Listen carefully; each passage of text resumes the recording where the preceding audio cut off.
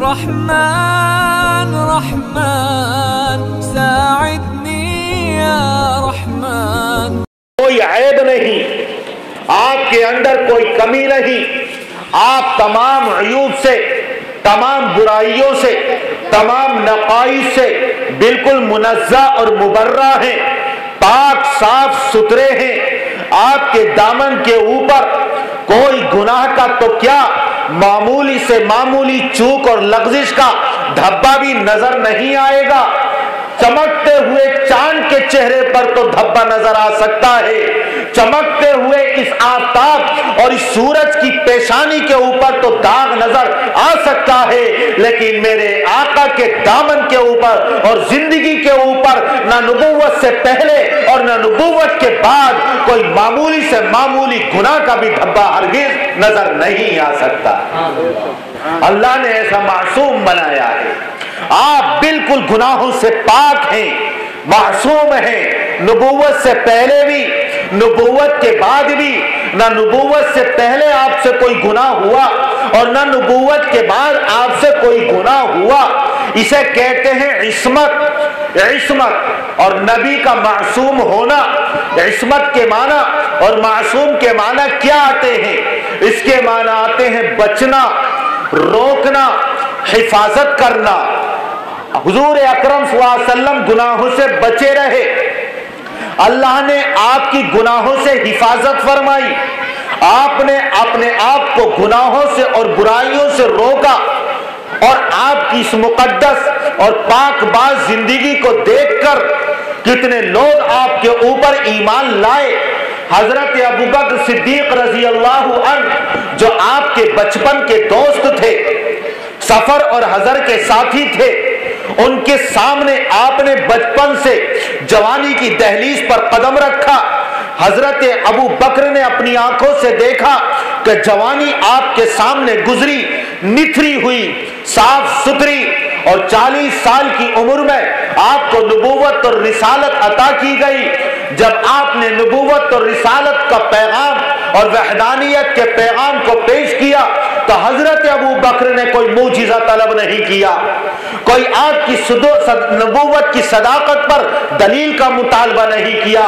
آپ کی صاف ستھری اور مقدس اور پاک باز زندگی کو دیکھ کر آپ کے اوپر ایمان لے آئے ہیں.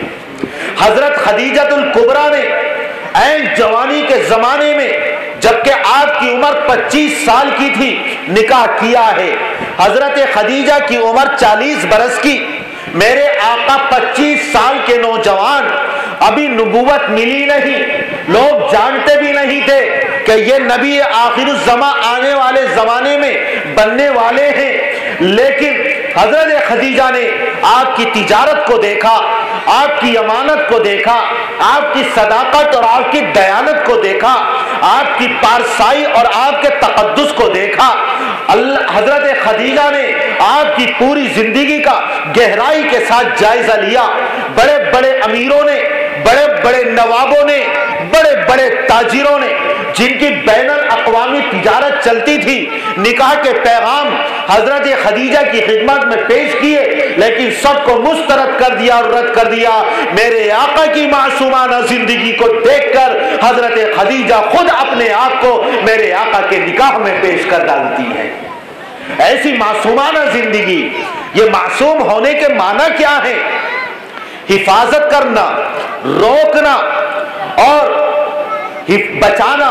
قرآن کریم کے اندر ان الفاظ کو بیان کیا گیا ہے. حضرت نوح علیہ السلام نے جب اپنے بیٹے سے کہا، عالمگیر طوفان تھا، طوفان نوح، کوئی بچنے والا نہیں تھا سوائے ان سواروں کے جو کشتی کے اندر سوار ہو گئے تھے. موجیں سیلاب کی آنے لگی. حضرت نوح نے اپنے بیٹے سے کہا، یا بنی ارکب معنا، اے میرے بیٹے ہمارے ساتھ سوار ہو جا، کافروں کے ساتھ مت ہو. کہتا ہے کہ سآوی الی جبل یعصمنی، میں اونچے پہاڑ کی چوٹی پر پناہ حاصل کر لوں گا، یعصمنی جو مجھے بچا دے گی، جو پہاڑ کی چوٹی میری حفاظت کرے گی. تو دیکھو یہاں یعصمنی کے معنی جس سے معصوم ہونا بنا ہے، اس کے معنی بچانے اور حفاظت کرنے کے ہیں.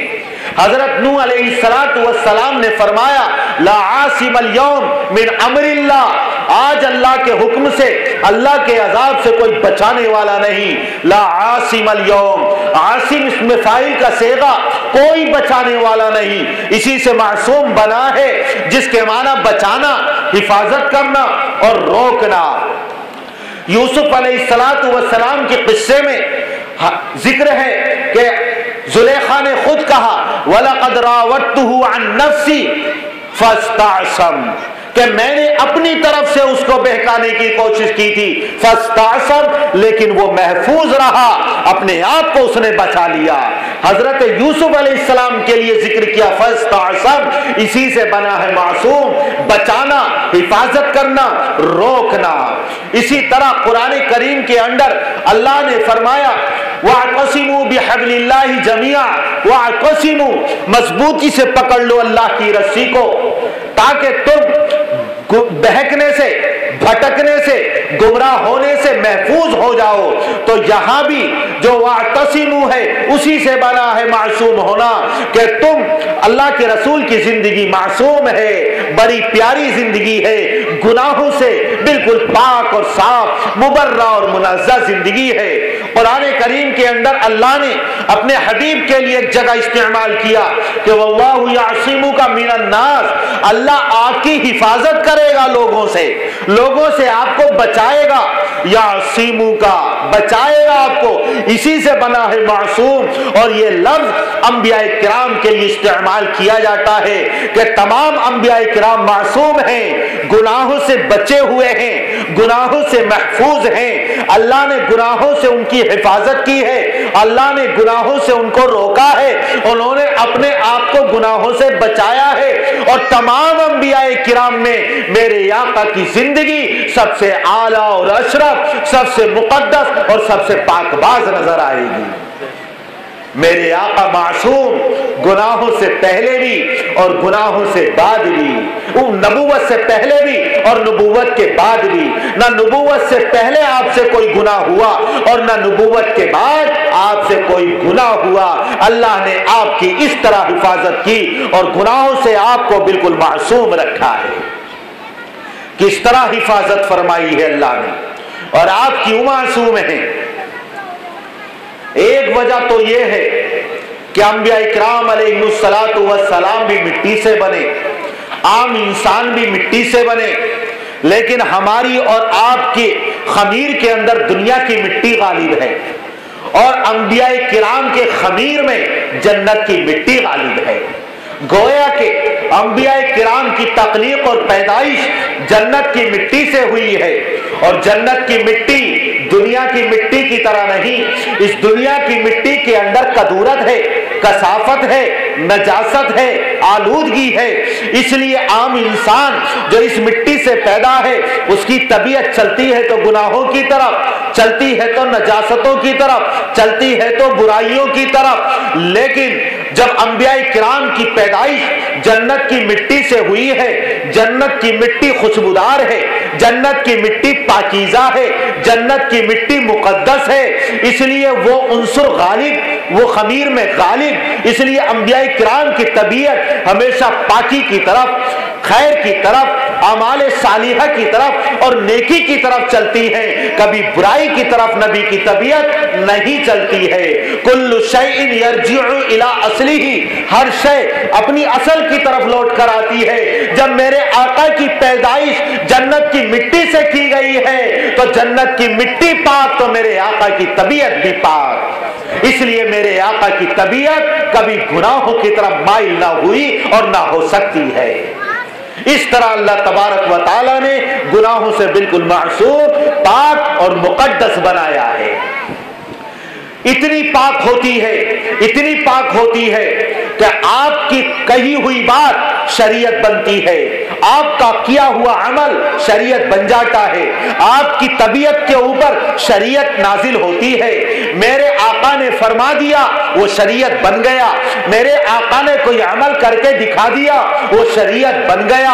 अल्लाह फिर नबी की तबीयत के ऊपर शरीयत को नाजिल करता है और उम्मतियों में ये ऐलान कर देता है कि मेरे हबीब की तबीयत शरीयत है, जो कहेंगे वो शरीयत कहलाएगा, उम्मत के लिए नमूना, जो फरमाएंगे वो शरीयत कहलाएगा, उम्मत के लिए नमूना बनेगा। लक़द कान लकुम फी रसूलिल्लाहि उस्वतुन हसना, इसलिए अल्लाह ने फरमाया तुम्हारे लिए नबी की जिंदगी में बेहतरीन नमूना है। अगर नबी से मामूली सा भी गुनाह अगर हो गया तो वो उम्मतियों के लिए नमूना नहीं बन सकता, इसलिए कि उम्मती कह देंगे कि आपसे तो ये गुनाह हो चुका है, आप हमें मना करते हैं, पहले इस गुनाह का लुत्फ उठा चुके, इस गुनाह की लज्जत को हासिल कर चुके और अब हमें आप मना करते हैं। इसलिए अल्लाह ताला अपने हबीब की हिफाजत फरमाता है ताना करने वालों से, इल्जाम लगाने वालों से, बहतान तराशी करने वालों से। ऐसा मुकद्दस पाक बनाया कि कयामत तक कोई अल्लाह के हबीब के ऊपर जर्रा बराबर भी इल्जाम न लगा सके, इसलिए अल्लाह ने पहले ही से अपने हबीब को गुनाहों से पाक और मासूम बनाया है। किस तरह कि आपकी पैदाइश में, आपके खमीर में जन्नत की मिट्टी गालिब है और जन्नत की मिट्टी का असर यह है कि आपकी तबीयत खैर की तरफ चलेगी, कभी गुनाह की तरफ तबीयत जा ही नहीं सकती है।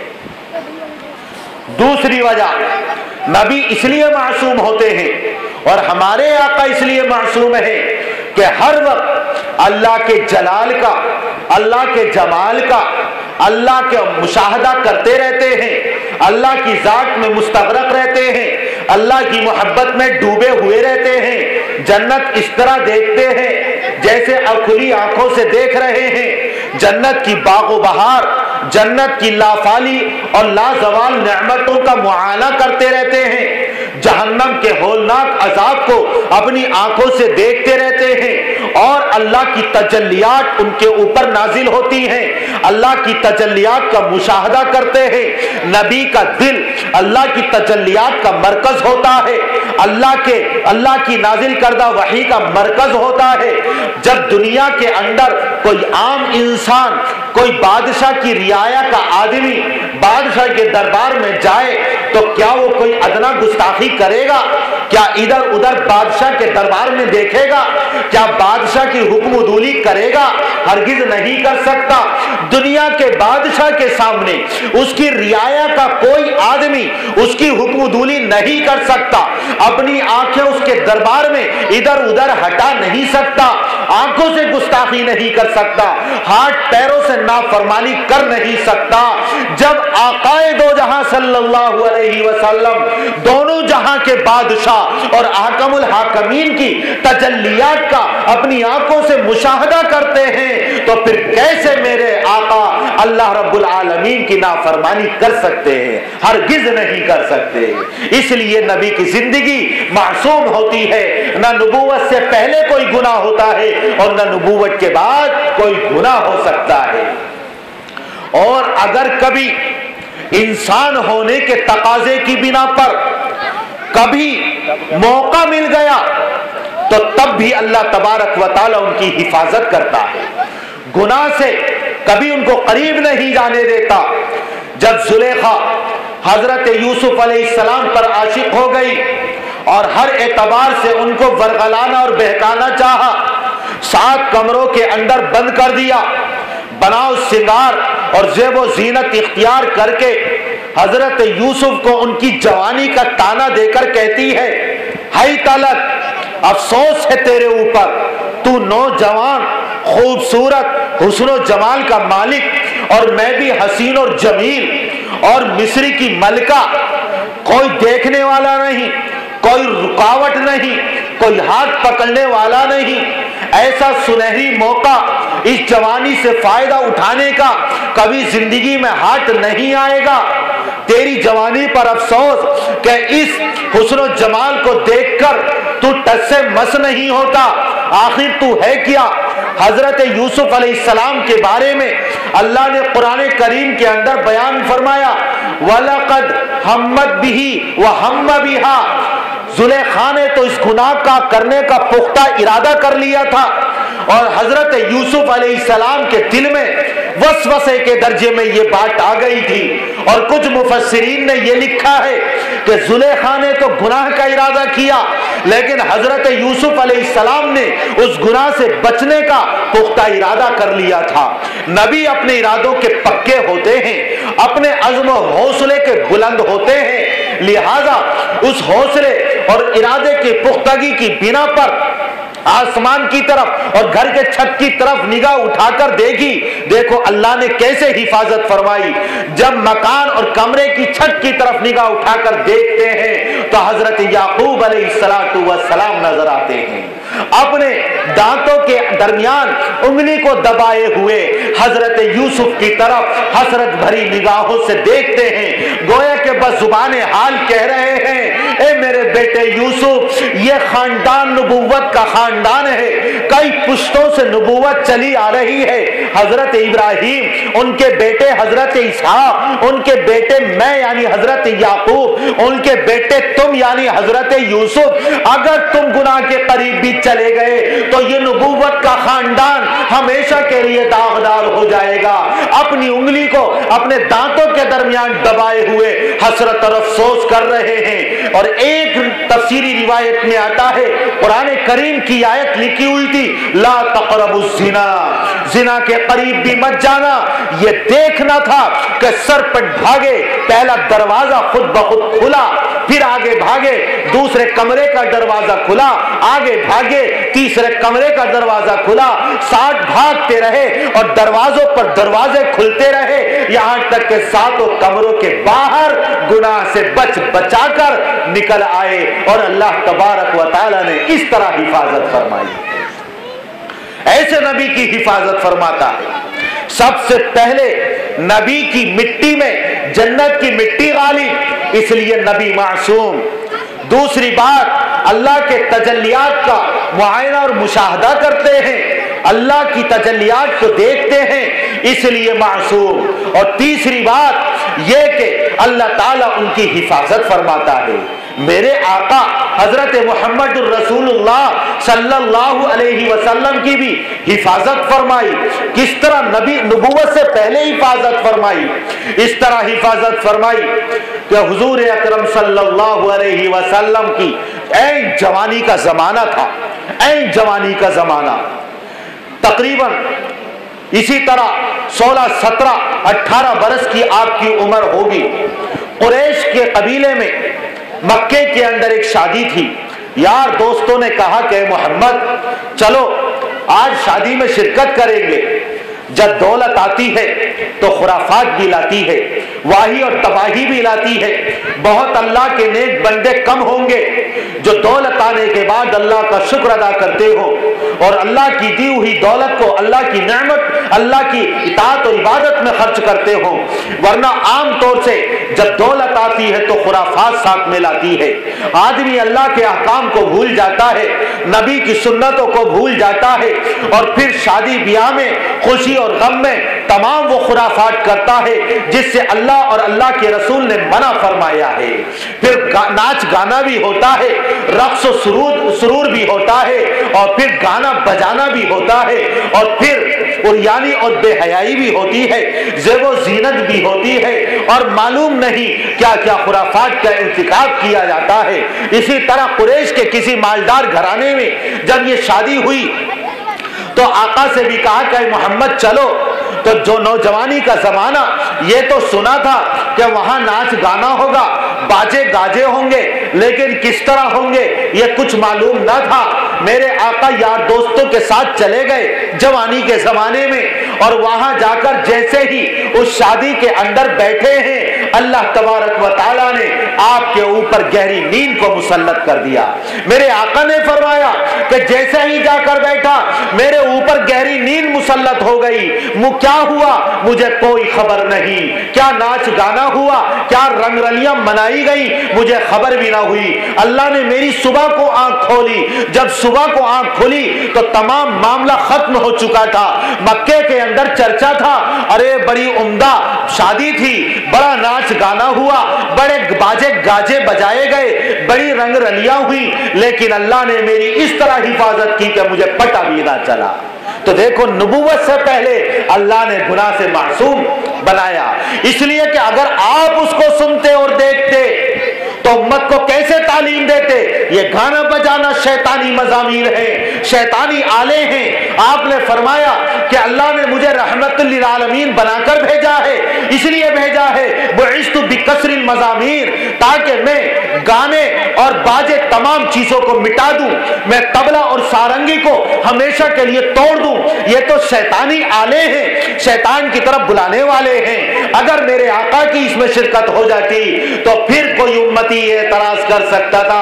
आप तो ये लुत्फ उठा चुके हैं, फिर उम्मत को इससे रोकने की तालीम क्यों दे रहे हैं? चूंकि आपको उम्मत को तालीम देनी थी कि कभी गाने बजाने में शिरकत मत करना, इनका इर्तिकाब मत करना, इसलिए अल्लाह ने इस गुनाह से नबुव्वत से पहले भी आपकी हिफाजत फरमाई और आपको मासूम रखा है। आपकी उम्र तकरीबन जवानी का जमाना था। ऐन जवानी के जमाने में एक मक्के के अंदर सैलाब आया, चारों तरफ पहाड़ियां थी, खाना काबा बीच में और नशेब में वाक़े है, गहराई में। जब पानी बरसता और सैलाब आता तो तमाम पानी खाना काबा के जहां है वहां से होकर गुजरता। ऐसा ही एक सैलाब आया और उस सैलाब ने खाना काबा के जो पत्थर जिस चूने से और जिस गारे और मिट्टी से तामीर किए हुए थे वो तमाम चूना और गारा मिट्टी निकल गया, रेखें निकल गई और ऐसा महसूस होता था कि पत्थर के ऊपर पत्थर रखे हुए हैं। अंदेशा था कि ये खाना काबा कहीं गिर ना जाए। कुरैश मक्का ने मशवरा किया कि इस खाना काबा की असर नो तामीर की जाए, लिहाजा खाना काबा की तामीर का मंसूबा बनाया गया, लेकिन ऐलान कर दिया गया कि इसके अंदर पाकीज़ा और पाक कमाई लगाएंगे। अगरचे वो काफिर थे, मुशरिक थे, लेकिन अल्लाह के घर का एहतराम करते थे। वहां जुआ भी था, शराब नोशी थी, जिनाकारी और बदकारी थी, अपने बच्चों को जिंदा कत्ल कर देना था, खून खराबा था, जंगे थी और इसी तरह सट्टेबाजी थी। कोई गुनाह ऐसा न था जो ज़माने जाहिलियत में अरब के अंदर ना किया जाता हो, लेकिन फिर भी अल्लाह के घर का एहतराम करते थे। ऐलान कर दिया गया, नापाक कमाई कोई नहीं लगाएगा, बदकारी और जिनाकारी की कमाई नहीं लगेगी, सट्टेबाजी और जुए की कमाई नहीं लगेगी, चोरी और डकैती की कमाई नहीं लगेगी, सिर्फ वो कमाई लगेगी जो पाकीज़ा और हलाल है। जब पैसा जमा किया गया तो इतना ना हो सका कि उस पूरे खाना काबा की तामीर करें जिस पर हजरत इब्राहीम अलैहिस्सलातु वस्सलाम ने खाना काबा की तामीर की थी। लिहाजा 2.25 गज के बराबर जगह को छोड़ दिया गया, जिसको हतीम कहते हैं। वो खाना काबा के एक जानिब छूटी हुई है जहां हजरत इस्माइल और हजरत हाजरा की कब्रें हैं, उसको छोड़कर खाना काबा की तामीर कर दी गई। इसी के साथ साथ ये ऐलान किया गया कि खाना काबा की तामीर नंगे होकर करेंगे। फिर भी जमाने जाहिलियत था, जाहिलियत के असरात पूरे तौर पर थे। ये कहते थे कि हम जो गुनाह करते हैं इन कपड़ों में करते हैं, इसलिए इन कपड़ों को उतार दो और मादर जात बिरहना नंगा होकर खाना काबा की तामीर करो। जमाने जाहिलियत के असर की वजह से ये न समझ सके कि कपड़ों का क्या कसूर है। हम गुनाह कपड़ों से थोड़ी नहीं करते हैं, गुनाह करते हैं हाथों से और पैरों से, गुनाह करते हैं जुबान से, गुनाह करते हैं कान और आंख से, गुनाह करते हैं अपने बदन गोश्त और पोस्त से। इन कपड़ों का क्या कसूर है? अगर तुम गुनाह किए हैं बदन से तो पाक होकर तामीर करनी है तो अपनी खाल को खुरच दो और नोच दो, अपने आज़ा को जुदा कर दो, फिर इंसान का वजूद ही बाकी नहीं रहेगा। लेकिन ज़माने जाहिलियत की बिना पर कुफ्र और शिर्क की वजह से सोचने समझने की सलाहियत खत्म हो जाती है। تو ان کے اندر یہ صلاحیت ختم ہو گئی کہ ہم گناہ کس چیز سے کرتے ہیں، اس لیے انہوں نے سمجھا کہ کپڑے پہن کر گناہ کرتے ہیں، کپڑے اتار دو اور خانہ کعبہ کی تعمیر کرو۔ چھوٹے بڑے بوڑھے جوان سب کے سب ننگے ہو کر خانہ کعبہ کی تعمیر کر رہے ہیں۔ آقا دو جہاں صلی اللہ علیہ وسلم آئے، آپ کے چچا حضرت عباس نے اور قریش کے لوگوں نے کہا اے محمد یہ کپڑے اتار دو، لنگی کھول دو اور خانہ کعبہ کی تعمیر کرو۔ آپ کی پشت پتھر اٹھاتے اٹھاتے زخمی ہو گئی۔ جب لوگوں نے زیادہ اصرار کیا اور آپ کی لنگی کے اوپر ہاتھ ڈالا لنگی کھولنے کے لیے، آپ فرماتے ہیں نبوت ملنے کے بعد کہ مجھے ایسا محسوس ہوا جیسے کسی نے مجھے پٹک دیا ہو زمین پر زور سے، میں زمین پر گرا اور بے ہوش ہو کر پڑا رہا۔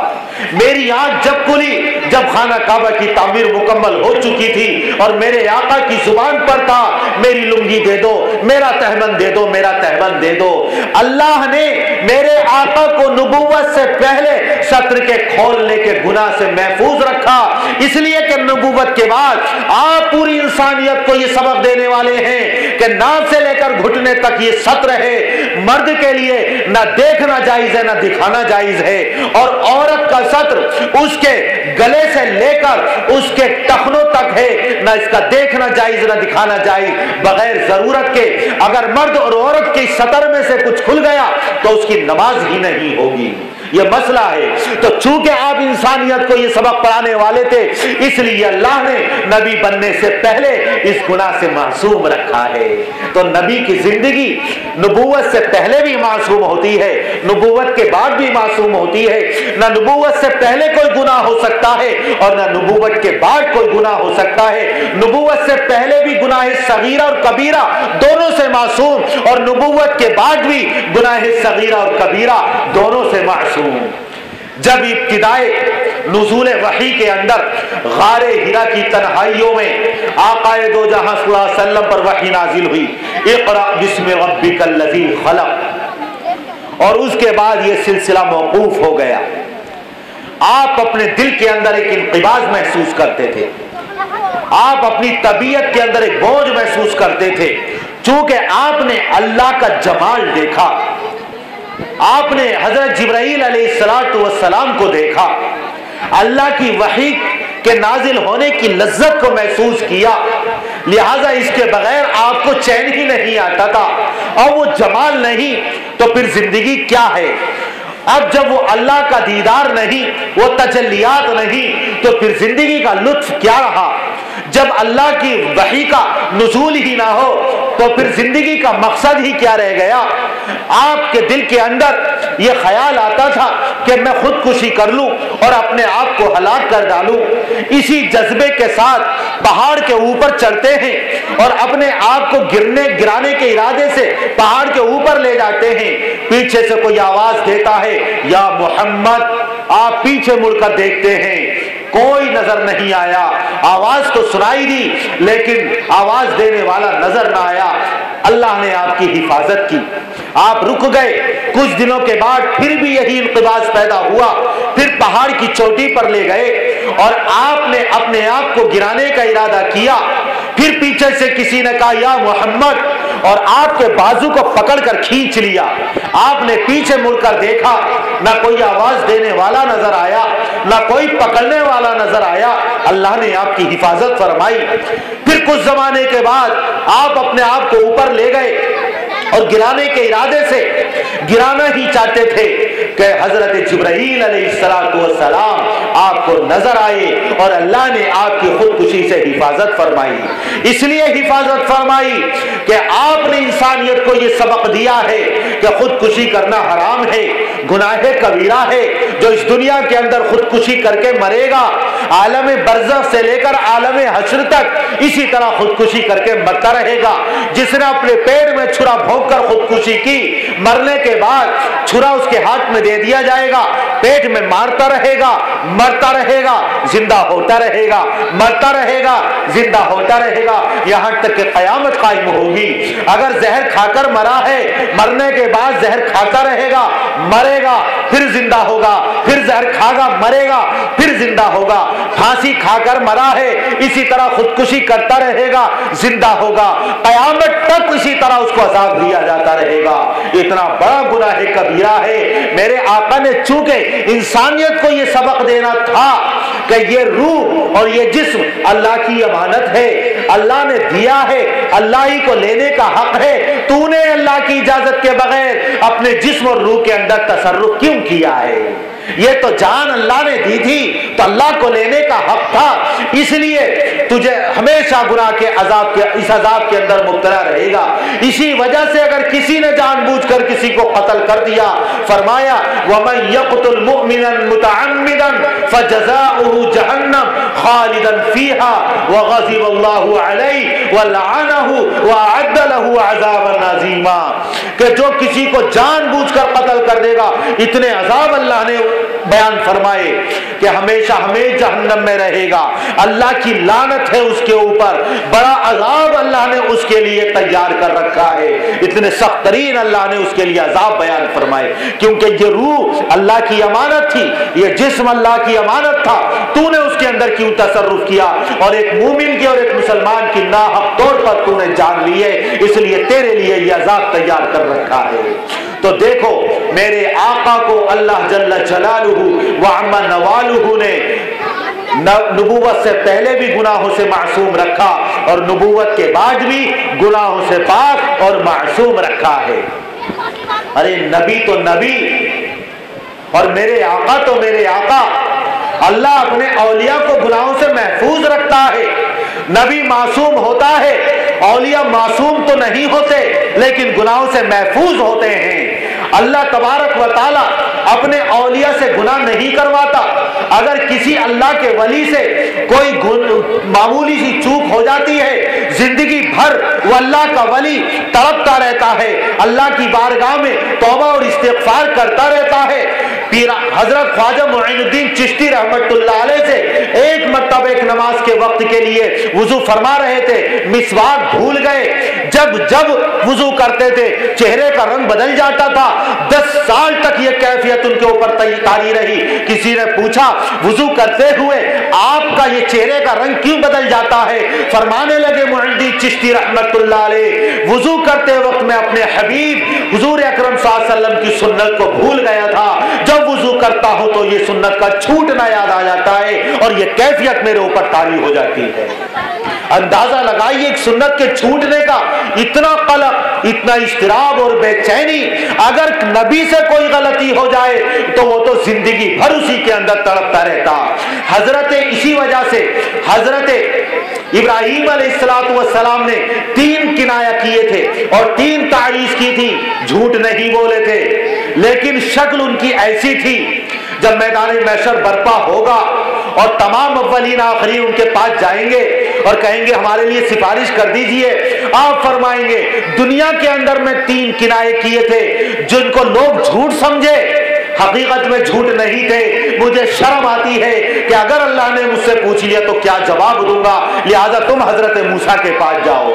मैदान महशर में भी उस चूक को याद करके सिफारिश करने से एराज करेंगे और उज्र पेश कर देंगे, इसलिए ताकि नबी कोई उज्र पेश ना कर सके और न तड़पे। अल्लाह तबारक व तआला गुनाहों से उनको बिल्कुल महफूज रखता है और उनको मासूम बनाता है। एक अल्लाह का वली जब अल्लाह की ताअत और इबादत करता है, हुजूर अकरम सल्लल्लाहु अलैहि वसल्लम ने इरशाद फरमाया, जो मैंने अपने बंदे के ऊपर फर्ज करार दी हैं चीजें, उनमें जो मेरा बंदा मेरा कुर्ब हासिल करता है वो सबसे अहम फर्ज है।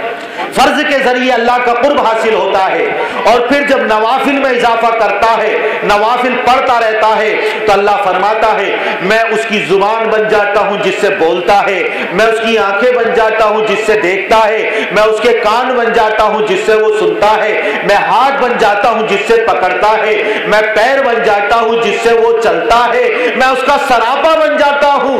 مطلب یہ ہے کہ پھر آنکھوں سے وہ دیکھتا ہے جو میں چاہتا ہوں، کانوں سے وہ سنتا ہے جو اللہ چاہتا ہے، آنکھوں سے وہ دیکھتا ہے جو اللہ چاہتا ہے، ہاتھوں سے وہ پکڑتا ہے جو اللہ چاہتا ہے، پیروں سے ان اعمال کی طرف چلے گا جو اللہ چاہتا ہے۔ آنکھوں سے گناہ ہو نہیں سکتا، کانوں سے گناہ ہو نہیں سکتا، زبان سے گناہ ہو نہیں سکتا، ہاتھ پیروں سے گناہ ہو نہیں سکتا، دل اور دماغ کے اندر گناہ کا خیال گزر نہیں سکتا۔ وہی کرتا ہے اللہ کا ولی جو اللہ تبارک و تعالی چاہتا ہے، اللہ کی مرضیات پر چلتا ہے۔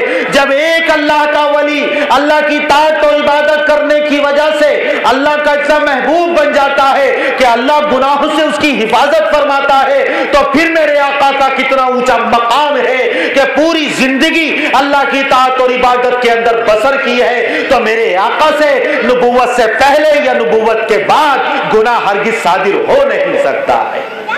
ایسا معصوم بنایا ہے میرے آقا کو اللہ جل جلالہ و عم نوالہ نے، اور ایسی مقدس اور پاک باز زندگی ہے کہ پوری انسانیت کی پارسا اور پاک باز زندگیوں کو میرے آقا کی زندگی کے اوپر قربان کیا جا سکتا ہے۔ انبیاء کرام معصوم، میرے آقا حضرت محمد الرسول اللہ صلی اللہ علیہ وسلم معصوم، نہ نبوت سے پہلے کوئی گناہ ہوا اور نہ نبوت کے بعد کوئی گناہ ہوا۔ اللہ تبارک و تعالی سمجھنے کی توفیق عطا فرمائے۔ وآخر دعوانا ان الحمد للہ رب العالمین۔ رحمن رحمن